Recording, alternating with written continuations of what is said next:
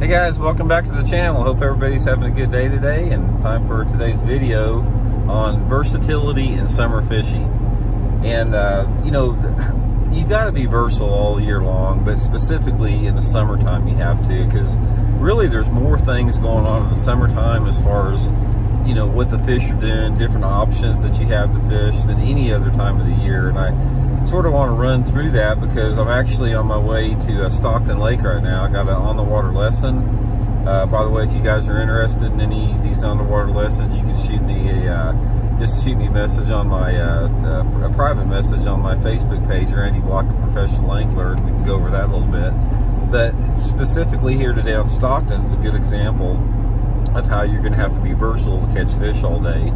So I'm going to sort of run you guys through how I'm going to approach the day today, and try to be versatile doing it. First of all, I think one of the things, you know, that we need to remember is there's always, in the summertime of the year, there's sort of three distinct populations of bass that are existing in the same lake. You've got a population of those fish that are deep. You know, they're out there on that hard structure in that 10 to 30 foot of water. You know, they relate to brush piles, to drop-offs, to rock piles, whatever's out there. Those fish will stay out there all the way through fall, even from now. Then you've got some fish that are suspended in the summertime of the year. Those are those fish that get out on those points and suspend. They're the ones that you see coming up in the middle of the lake chasing shad on the surface.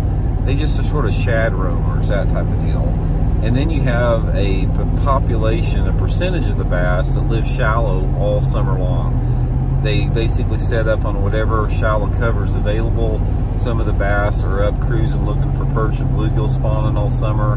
And I'm going to guess, if you had to break it up, I think that probably 50% of the bass are deep in a man-made lake in the summertime. Probably 10% of the bass are roamers and suspenders, and then 40% of the bass are the shallow bass. And so I'll sort of run through the day how I'm going to do it today. Now, it's Stockton today, and one of the things I always like to do in the summertime is I always like to start shallow and sort of get a sampling to see how those fish are biting, if they're biting up shallow or not. For example, at Stockton, the water's a little bit high. I'll probably do some bush flipping right off the bat, maybe throw a topwater a little bit. There's always a good topwater bite in the summertime, anytime you have low light conditions, and sort of get a feel for that. And if you have a lake that has a lot of shallow water cover, it doesn't really matter what the water visibility is, but if you have a lot of shallow water cover, a summertime shallow water pattern, it can be good all day long. You can catch them all day long.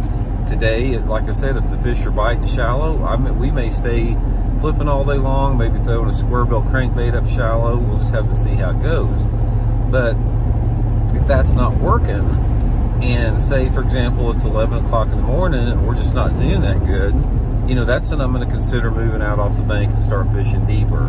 And the best structures that you can fish during the summertime of the year, guys, are main lake and secondary points. That's just where your biggest populations of bass are going to be on any man-made impoundment. And it just depends on a lot of different variables as far as how those fish are going to position on those areas. If you've got water visibility between 2 to 4 foot, which a lot of lakes do, you're going to have a lot of fish out on those point ends and sides, on the brush, the hard breaks, standing or submerged timber, any cover that you can find in that 10 to 30 foot range. That's just where they're going to be. And also, they can also be off the sides of the points too. Don't overlook, you know, going down the sides of the points 50 or 75 yards.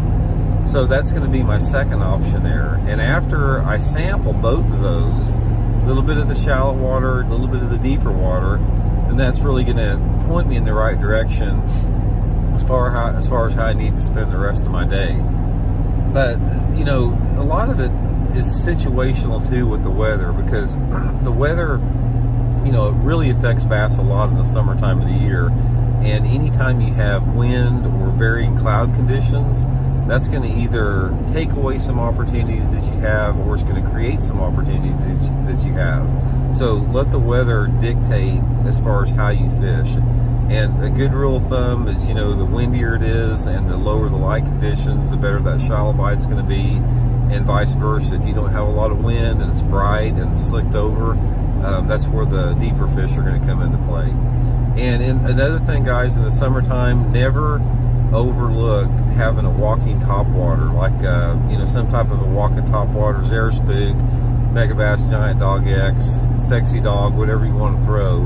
Have that thing out on the deck at all the time, because if you're fishing out on those main and secondary points all the time, you'll see fish come up occasionally just out of nowhere and start busting, and you can catch good ones in the summertime doing that. I've caught lots of 3 to 5 pound bass, you know, maybe 1 or 2 in a day's time, just, you know, dragging a football head out deep or something, and I catch those fish when they come up schooling occasionally, just randomly. It can be at 2 o'clock in the afternoon, it can be at 9 o'clock in the morning, you just never know.